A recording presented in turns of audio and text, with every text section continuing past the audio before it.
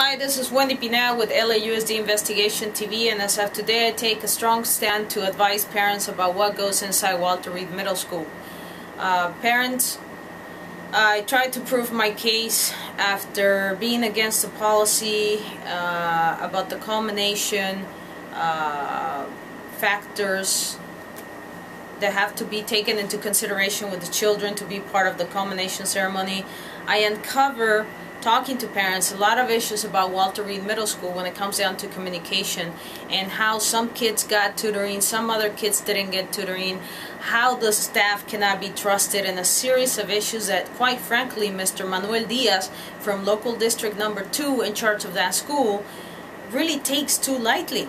I got off the phone with him today about his decision about my daughter not being able to graduate in culmination, and the main factor was that did I get notifications, and all of a sudden he tells me that all the letters were sent to me. Well, first of all, I never received them, and second of all, he was telling me that he confirmed the address where the letters were sent with the emergency card, and it was just, I was done by then.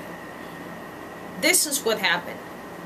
I rented a P.O. box, which is my mailing address, which I have the right to have that, and I stopped receiving mailing at my physical address.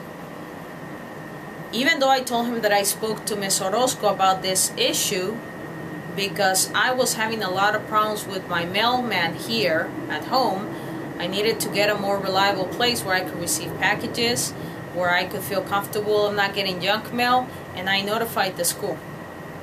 Now, he said that he did his investigation and didn't find any notification that I was supposed to do in writing, and I'm thinking, wow, and this is what I told him. So you're telling me that what your staff, which Ms. Rosie Orozco told me, oh, let's check the address, she got on the computer, she inputted the address, she made sure that that was the address, and now all of a sudden, I can't prove anything because I trusted a staff of Walter Reed Middle School. I'm supposed to trust the staff. And when it came down to problems, the LAUSD, Manuel Diaz, did not acknowledge this as part of the decision making. And my entire problem is, look, it's not about my daughter anymore. It's about that I am sick and tired about how Walter Reed covers every single thing that they do wrong, and nobody does anything about it. It's hundreds of kids that are going to continue to go to that school, and that's what really worries me. You know, whatever happened with my daughter is giving me the experience to talk to you as a parent and to tell you, do not trust Walter Reed Middle School. The kids are being yelled at, are being harassed because the teachers are not doing the job. I mean, it's so many issues. Some kids get to tutoring, some other kids don't.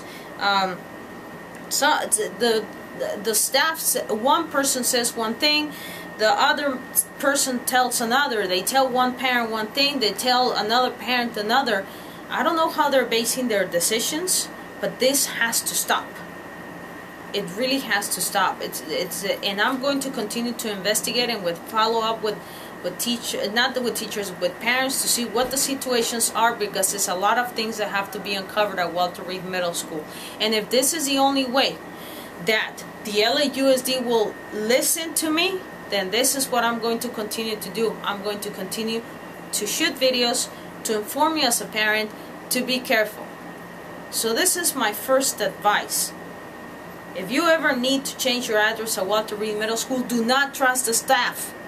Do it in writing, so then you have proof. Anything that you speak to the teachers, that you speak with the principal, don't speak to these people. Send them in emails and get it in writing, parents, because you don't know what can happen.